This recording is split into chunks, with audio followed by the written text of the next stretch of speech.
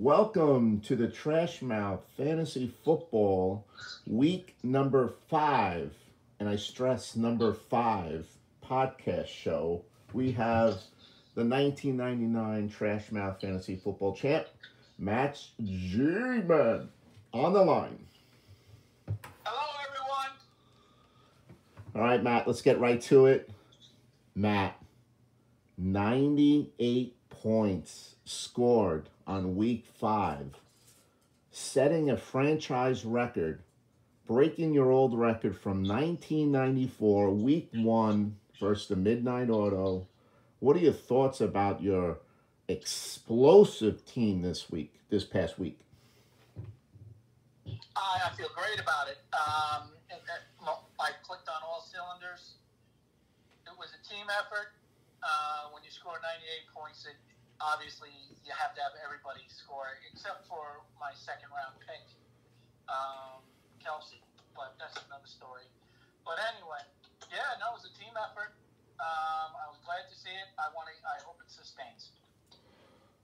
Awesome. All right, Lamar Jackson and Kirk Cousins combined 48 points. Brian's entire team scored 59. That's pretty impressive. Let's talk about your recent acquisitions of Worthy and Brian Robinson Jr., both productive in your victory, and in last week too. Talk to us through that. Well, I saw that the Washington team has been coming on. They have a good quarterback. I wanted to get a piece of that team, and I went out and did that. Obviously, the person that I had, ETN, he wasn't doing the job. I had to plug somebody in that was.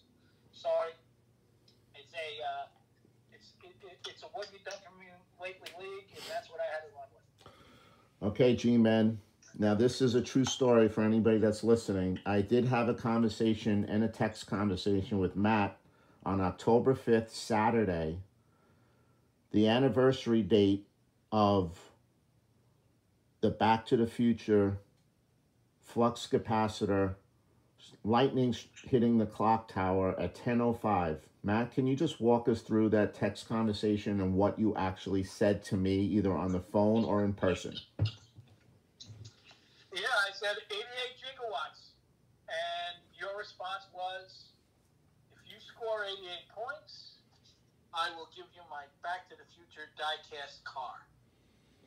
And you did say that you were confident in scoring 88 points, correct? Correct. And looks like you did it, and then some. Correct. I went over 10 over, So that is a record for week 5, guaranteeing 88 points on Back to the Future, Hill Valley, 88 gigawatts. So that will go into the record books. Somebody would have to score 95 plus points to beat that record. 96 plus, 99 points, no more. All right, G-Men, you're 2-2-1. You're right in the middle of it for a wild card spot, a little far back from the Psychos as of now. What are your thoughts on your team moving forward after 5 weeks of action? A team's solid.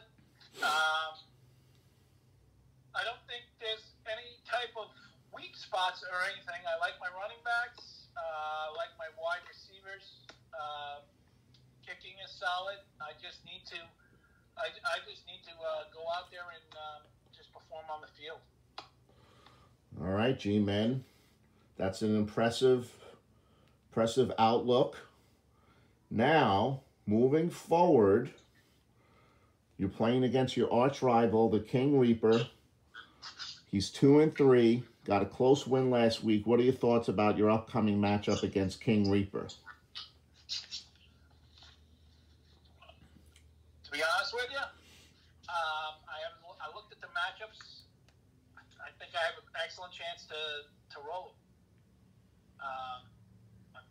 I mean, my matchups this week I think are very good. I do have some bye weeks, but that'll get filled in. Yeah, I think my matchups will be I think I can win. All right. Gmen, this part of the show. Parting shots, trash talk. Anything specific to the league or any specific GM that you want to trash talk with? Not particularly. I just going before, just going forward. That you know what, G-Men's not going away. All right, I'm still going to be there. I'm going to be there to the end, and that goes for any GM that's out there. I'm a tough out, no matter what.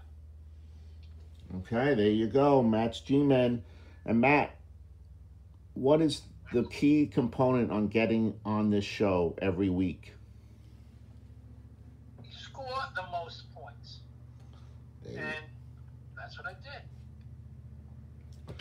Yes, you did. 98 points, tied for fourth most in the history of the league.